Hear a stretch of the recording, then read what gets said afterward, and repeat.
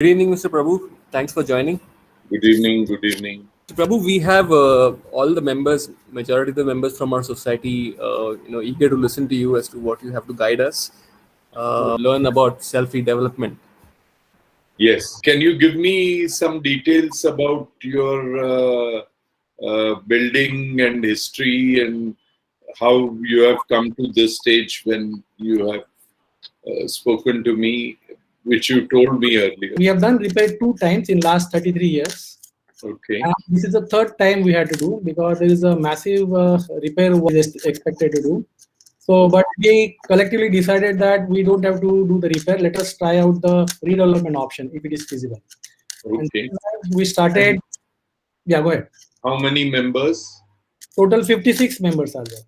Okay. And how much land is there with you? So 1390 square meter. Okay. Okay. Okay. And what is the width of the road that is abutting your? It's more 18 meter. Okay, more than 18 meter. Yeah. Okay. So that's fine. So all the conditions for redevelopment are being fulfilled, and there is no. What about your earlier efforts towards redevelopment? So we also want to do the dim conveyance because our builder already approached us, but he is not giving the future FSI. So there are some conditions. So we he cannot. He is not entitled to keep future FSI with him under any law. So if he doesn't give it, no sense in going to him. The best way is to go for deed. Conveyance will take about 2 to 3 months. For order, it is 6 months, correct? Yeah, but sometimes we can make it earlier. Within 3 months, we can push it also. But 6 months, definitely everything will be done. Problem is for deemed conveyance, the registrar has to issue a notice to the owner, that's the builder. And the builder generally is given 3 to 5 adjournments.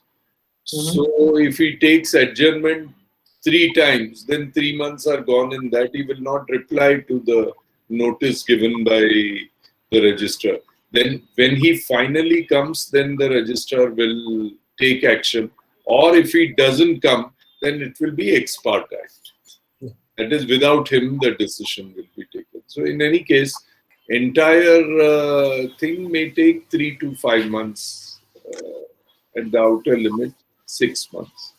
I don't think you have to appoint anybody. Conveyance requires 5 or 6 things. One is your property card. Second is your agreements with the builder or with the earlier person, the agreements with them. Also, the approved plan of the building. Then the map, layout map, the map of your plot, and 712 extract or something, whatever you have. So these documents which are already there with you, you have to make copies and submit it to the registrar. The registrar will then, if he finds any portion of the documents missing or wanting, he will ask you. If you have those documents, you have to submit those documents. If you don't have those documents, there is a provision that you have to sign an affidavit saying that this document which is being asked from us is not there in the records of the society for whatever reason. However, the society takes responsibility for any consequences of this document being found at a later date, and if there are any compliances that are left on behalf of the society due to non-submitting of this document, we are willing to take the responsibility of that at any stage. So once you do that, then all your documentation is done. For that, no sense in paying 10,000, 20,000 or 30,000 to some middleman who will go there and only negotiate with the concerned officer for some bribes. We do not want to pay bribes. There should be you do not need to pay any bribes to get the deemed conveyance done. The deemed conveyance can be done in the normal fashion. If you find any obstacles in that, you have to bring the registrar, whoever is your DDR, his telephone numbers, and I will call him and I will speak to him, and we will see that it is done. first on deemed conveyance, if anyone has any questions, please go ahead and ask the questions on deemed conveyance. Then we will go for redevelopment. Sir, I have one question. Yes. Uh, Yes. we have, I think, 2 or 3 agreements. They have not paid the stamp duty and registration because they have taken the flat from the directly builder. And we have already collected agreement copy from each and every one. And we have the latest agreement copy, not the chain of agreement, the latest one. So is it anybody who has to make some payment with regard to stamp duty or registration charges or whatever that is, that will have to be done. Without that, they will not give the deemed conveyance to you. And so that you will have to check. Of course, the registrar will tell you whoever is found lacking in a particular document which you do not have.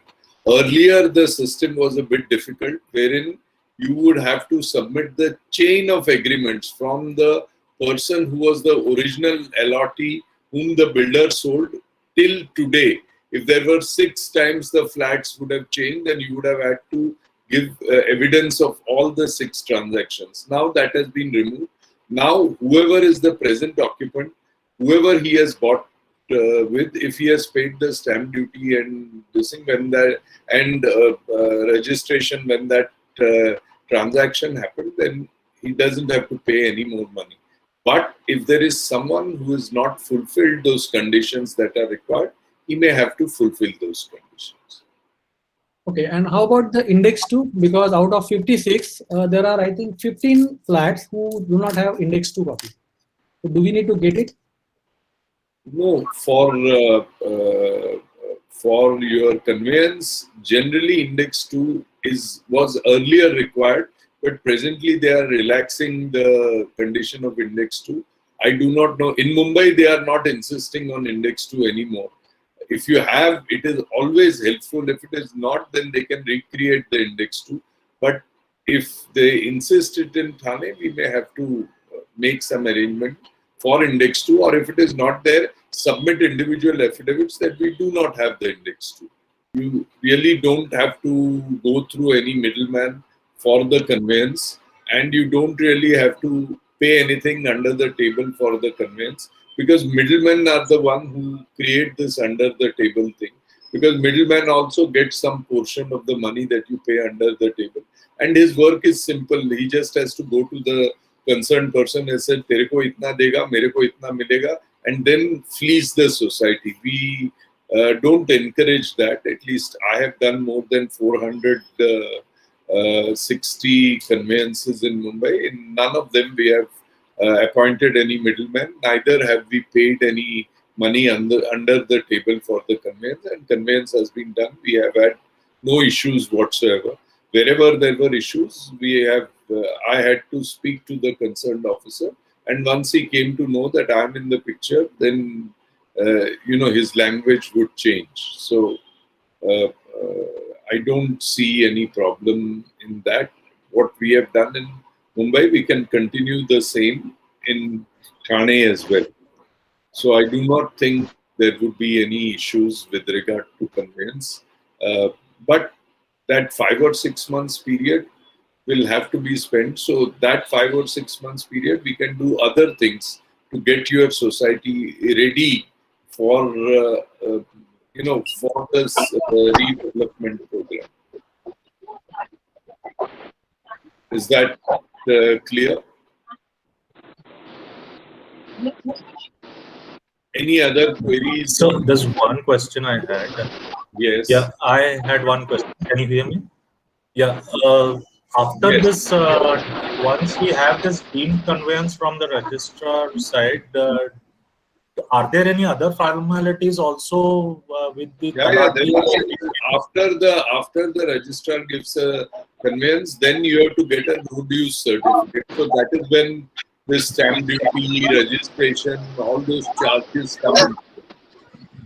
So all that will have to be done. Sometimes it may even go for adjudication with regard to some payments if you have to make, and they will adjudicate and say, look, this flat has to pay this much payment, whatever needs to be done, and that has to be clear, and then the conveyance is done. Okay.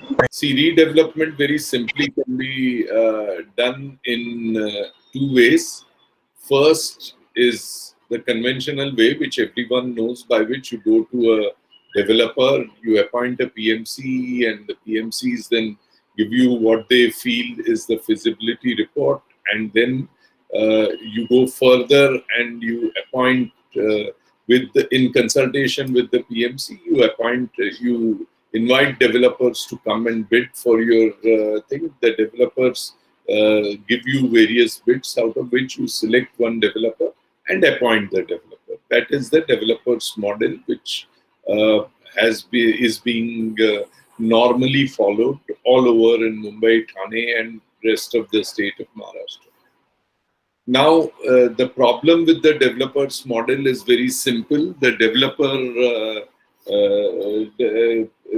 developer's model has resulted in a lot of people being,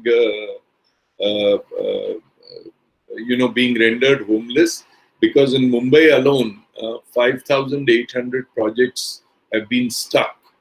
And why are they stuck? Because the developer promises the world, and then first he gives you some rent and makes you go out of the building, and then he demolishes the building, he gives you some rent, and later on he realizes that his flats are not selling, or that he has he has spread himself too thin, or that the market is not good, or that the real estate is not as good as it is expected to be, or that his permissions are not forthcoming for reasons best known to him, and then he stops paying the rent. So in Mumbai alone, in these 5,800 projects, we have 1,75,926 odd families, which means about 8 lakh people who took rent, left their buildings. The buildings have been demolished. Now their rents are stopped and they do not know where to go. Most developers, whether in Mumbai or in Thane, other than those who are connected with the political people, because for the political people, the money comes from the bribes and it doesn't come from official business, so are completely bankrupt. All the banks put together, the nationalized and private banks in India, have together lent 6,80,000 crores to developers, and the developers are in no way going to pay this money, because their inventory is increasing and the flats are not selling. The same is the case in Thane, the same is the case in Panvel, the same is the case in Vasant Vihar, in Meera Road, in Dombivli, Kalyan, Dombivli, Bhainder, and other places. So as a result of that, going to a developer's model has become not just risky, but it would really dishouse people, and the chance of your getting your house not within the given period but forever is in doubt. So in order to overcome that, an alternate model was worked out.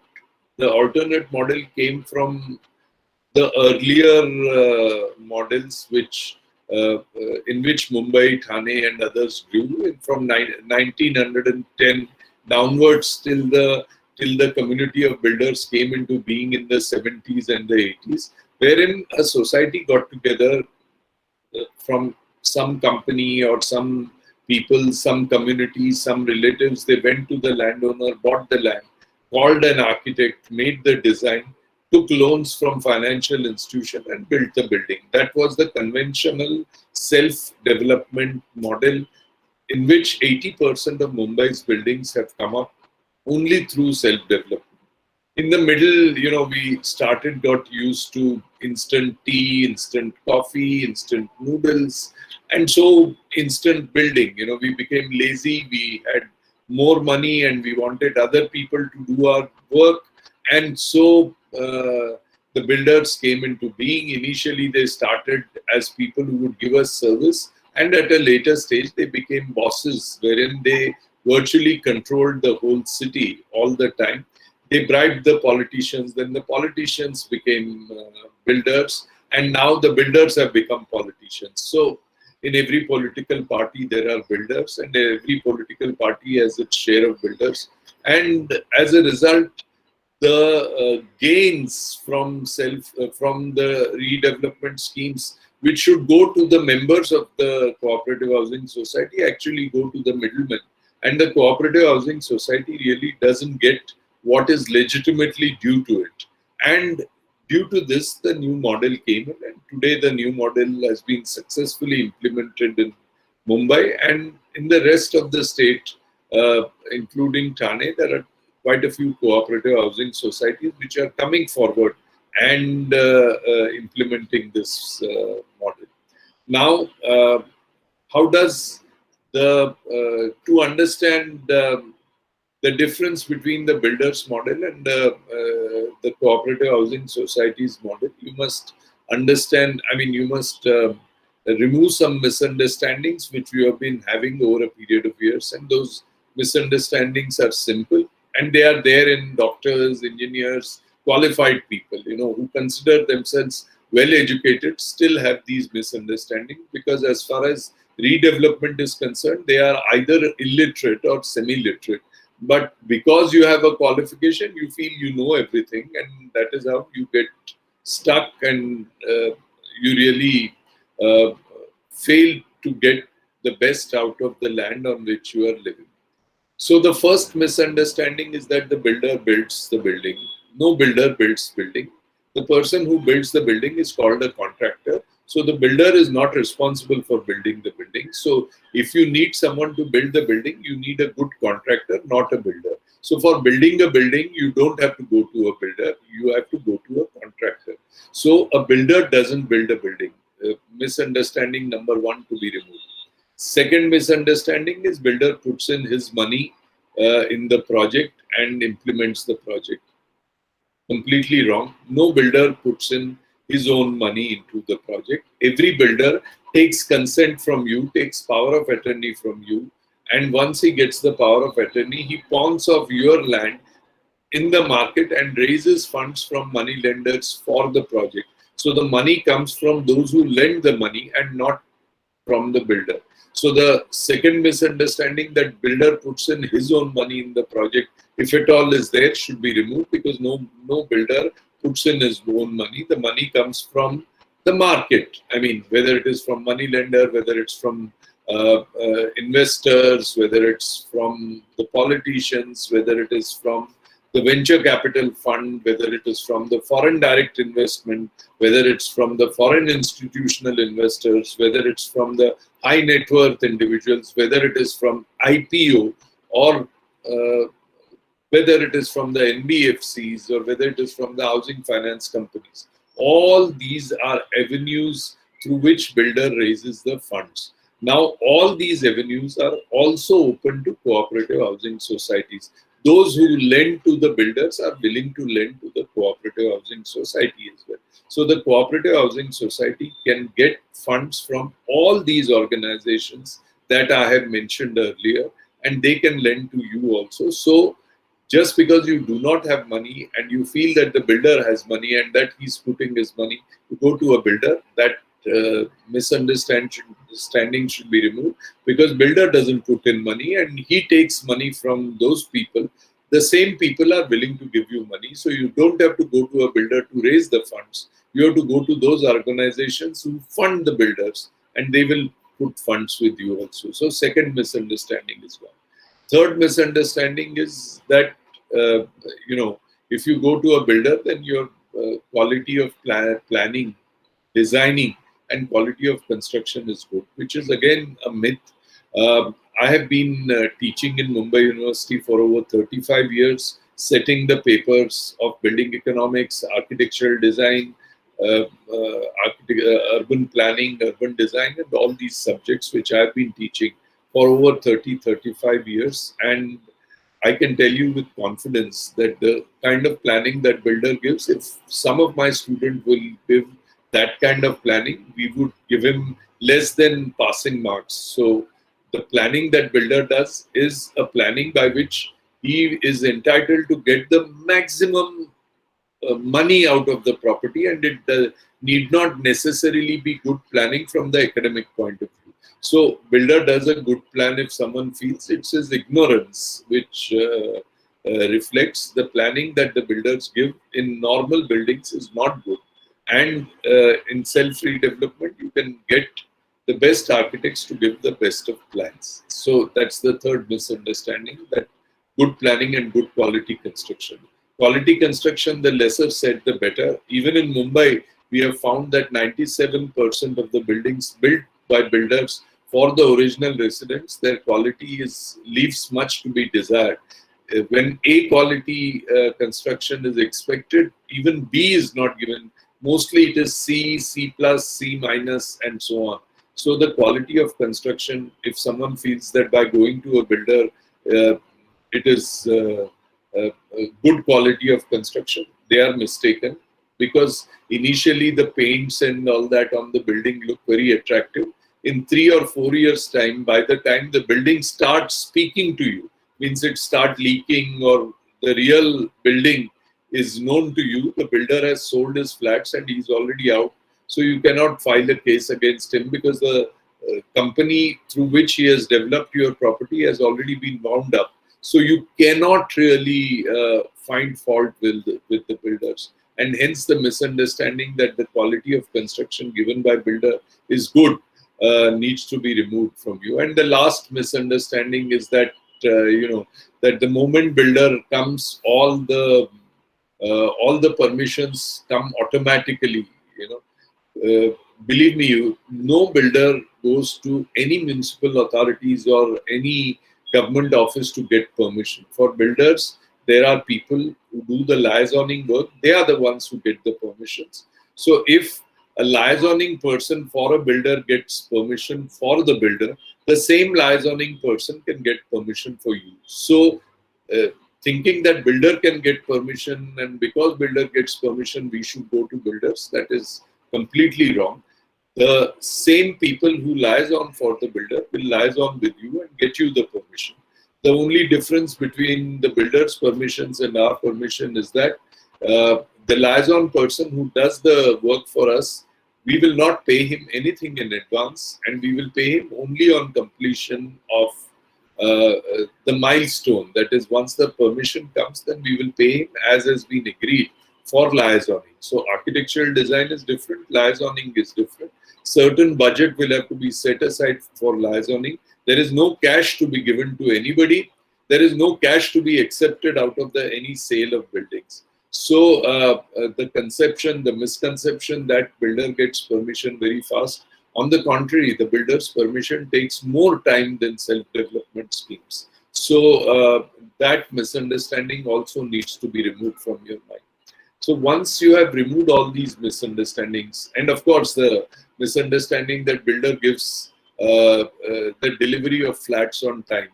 I do not remember any builder who has said that he will complete the project in 2 years has completed it in 5 years or 8 years or 10 years. So builder takes so many years for the work and then stop the payment of the rents, and the members of the society are put to innumerable difficulties. And hence, these are the misunderstandings that need to be removed. The self-redevelopment is the same as the builder. The funding comes from those agencies which would have otherwise funded the builders. The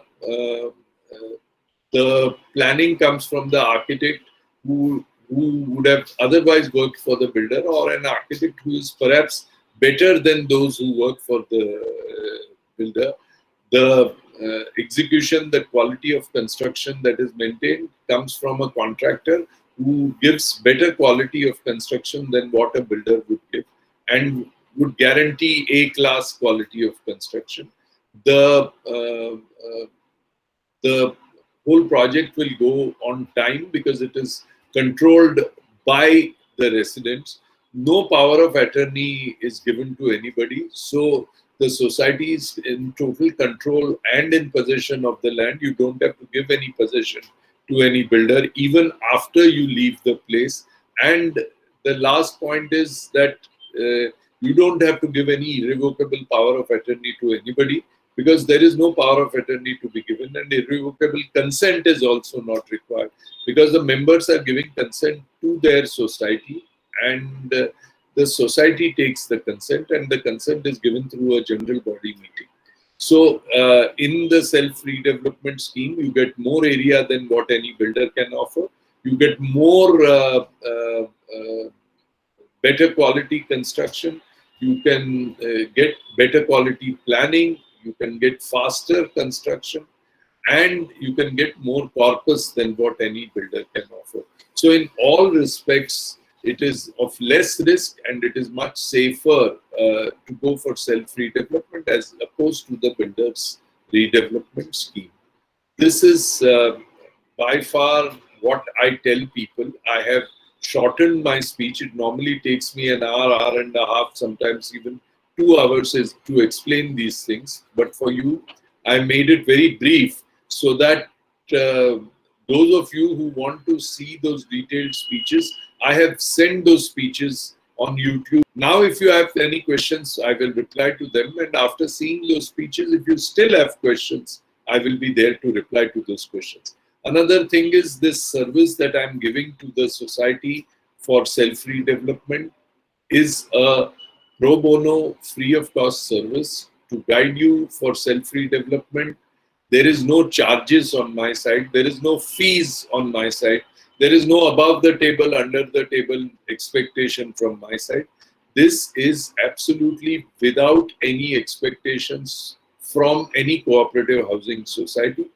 And I've been doing this not for you, but for any cooperative housing society which leaves the builder's model and opts for self-redevelopment model. I'm not going to do this, giving so much time to societies forever.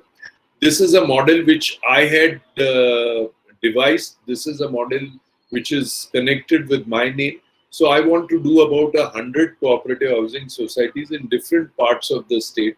Already in Nagpur, 3 societies are going for self-development. In Pune, 17 societies are going for self-redevelopment. In Nasik, 2 societies are going for self-redevelopment.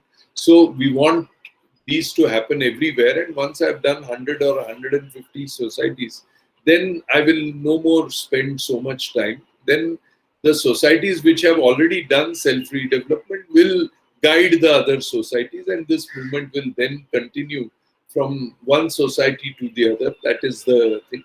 The bottom line is that for between now and the date on which your new building is complete and you get possession and occupation certificate, till that day, whatever handholding needs to be done from my side will be done.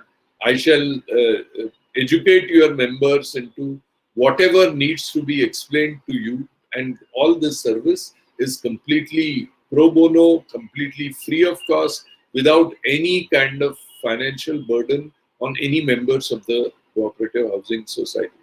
With this introduction, now I would like your members to ask any questions.